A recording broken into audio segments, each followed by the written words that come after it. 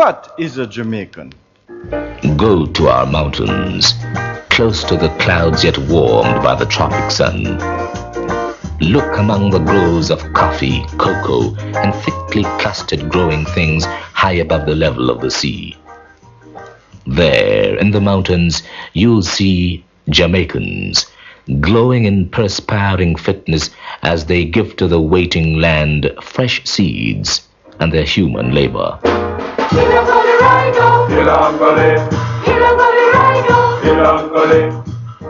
Go then over hill and gully, where rivers unite what they seem to divide, and over level acres loyal for ages to cane, coconut, banana and yam, gungu peas and corn.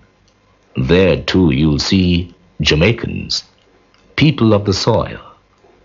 See them on sloping roads and winding roads, walking far miles with loads on their heads and many hopes in the mind, yet ready with light-hearted song. Oh, Cornelia Brown, when your head's all red. Oh, Cornelia Brown, when your head's all red. Go to the towns which grow wider and wider and draw to themselves more and more of the country folk, making a larger army of workers and those needing work, and the towns which depend on the country for the food that feeds the nation, the towns where some have come to sell what they have grown, and then sometimes to sing, Carry on the Kingston market, not a 40-watt cell. Carry on the Kingston market, not a 40-watt cell. Take a good look at the faces you see. The faces on the streets, in the buses, in long, sleek cars, and in worn-out jalopies.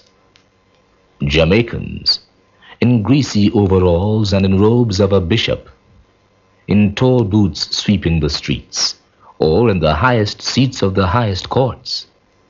Jamaicans, in the rough and tumble of business, or bearing the responsibility of prime minister. Jamaicans, working or seeking work, learning more and more that there is much to learn, and that all must learn if all would fully live, and daily in their way of life, affirming that differences of faces, of origin, of birth, these differences to a true Jamaican make no difference. That in spite of all that yet is hoped for, a Jamaican is proud to belong, to be Jamaican.